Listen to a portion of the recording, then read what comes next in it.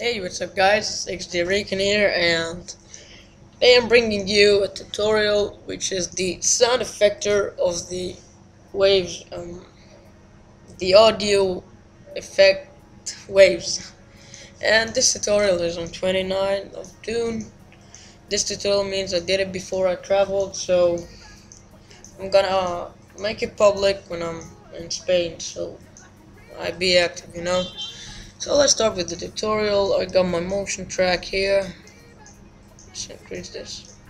I got my motion track. Now what I'm gonna do is add a cube, and I'm gonna decrease the size of the cube. I know I like to make it like this. 120, 120,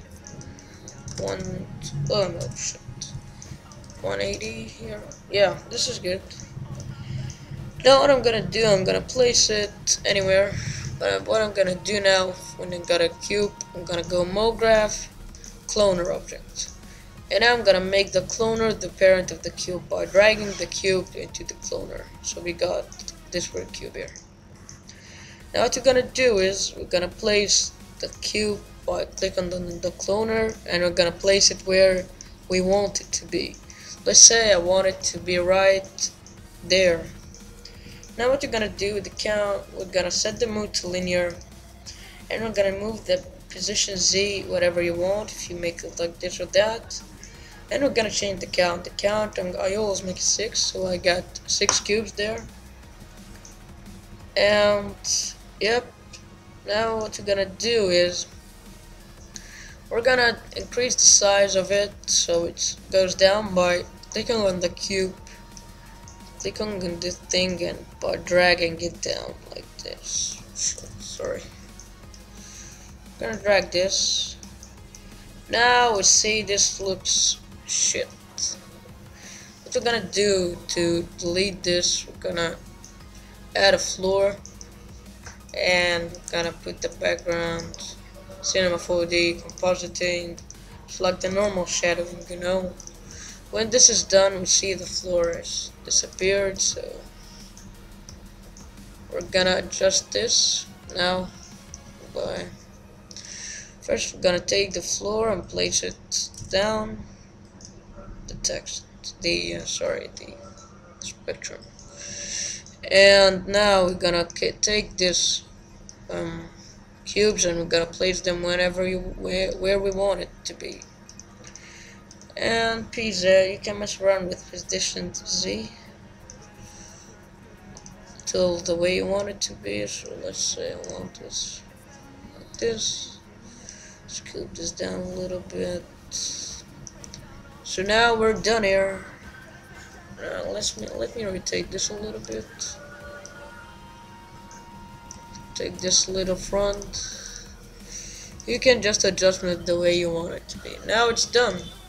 Now what we need to do is go to MoGraph, Effector, Sound Effector, and see a sound file. I'm gonna add the sound we want. So I'm gonna add Toolbox. Okay, now if we click on the timeline, we'll see we got some sounds going. It takes some time to load, maybe.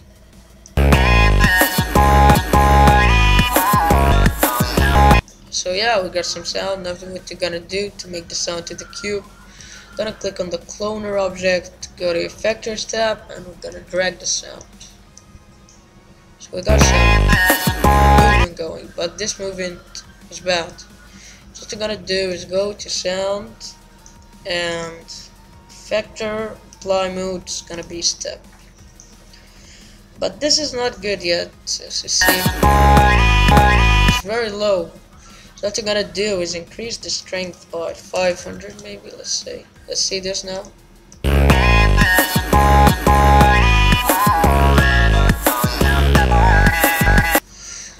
Let's see this now. Yeah, it's much better now. Now what we can do is gonna add some color maybe. Gonna make this, say, green color. Add some reflection, Fresnel.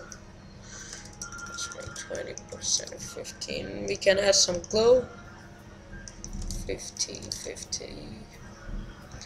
And we're gonna drag this to the cloner object.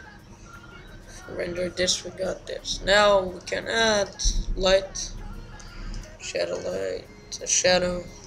So I'm gonna do this really fast, so please do better than me, guys.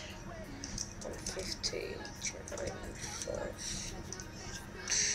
Yeah, well, so yeah, what we got here, we got some nice looking. Yeah, we got some nice looking spectrum.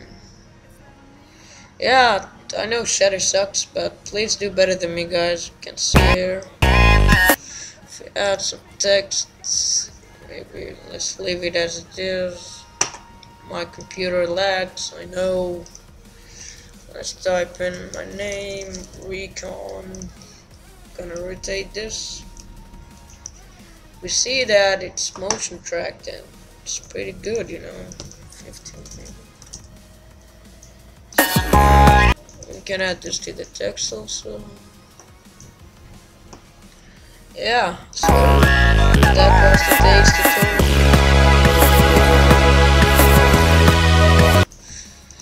So yeah, guys, it's pretty damn tracked. So yeah, that was today's tutorial. I hope you liked it. I'm gonna make it public when I'm Spain. So thanks, guys. Peace out. It was XDTM Recon here.